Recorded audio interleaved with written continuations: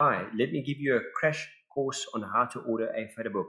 First things first, you can see here you need to sign in before you can create the book. There's no create now button. The only way you'll get to see that button is by signing in.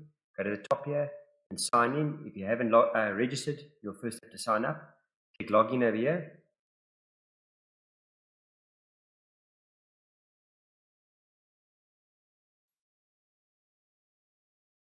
Confirm that you're a human.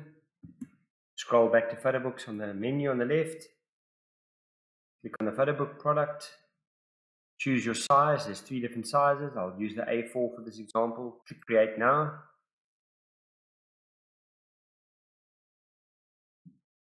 First things first, you're going to add pictures to your project. This is the Photobook cover here. Here's the different pages.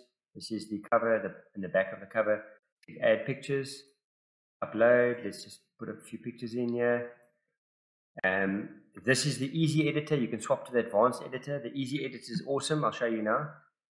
So what you can do here is you can drag and drop photographs. You can see to the cover, you can't move it around because it's the easy editor. You can click on it to crop it. If you want to, crop the photograph, get it right.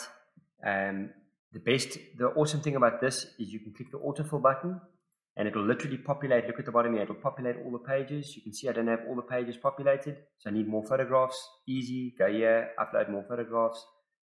I'll just highlight a few more and you'll see what will happen now. Click autofill again and it's added the more photographs. I gave it too many photographs, so it's put some awesome layouts here. It's put more than one photograph on each page, which is very nice.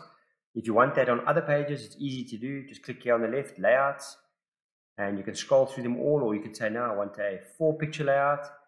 We'll give you the different 4-picture options. Drag and drop it on this side.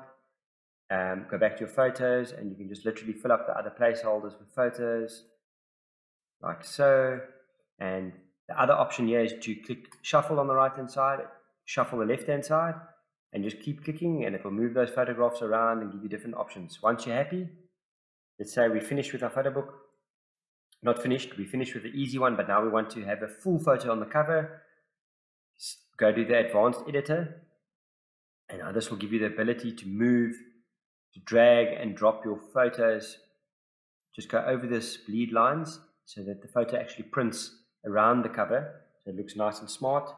Let's just put another photograph this side for the sake of this demo, and let's just get this one across, and then let's make it meet in the spine with the other one, like so. And you can also now move your text around. You can left click on the text and you can go my book, like so. You can position it wherever you want, change the size and stuff. You can also do something else. You can add text to the spine. I'll show you now. Simply click add the text box, left click on there, add some writing to it now, test, change the alignment, text direction to vertical like that, and then you can move your spine text onto the spine, like so. And then you can, here we go, in the middle of the spine. You can zoom in here on the right if you want to see it better. I'm just going to rush through this to get you a little tutorial. You can add pages at extra cost here. You can shuffle you can move your spreads around like so. So if you want that one to be there. Let's now say you're happy with your Photobook, but you don't want to order it now. You're going to come back and double check it tomorrow or finish, add more photographs, add more text. You can save your product, your Photobook, and come back. Click the save button. Let's just call it test. Save it. Now you can close the website, come back tomorrow. Go back to the website tomorrow. Just simply click on your name at the top and then scroll down and you'll see manage your personalized products. Click that. And there you'll see my test that I just did, and you can continue editing it. It'll take you right to where you left off. And now you're happy with it. You can do your final adjustments, but you're happy now. You click order.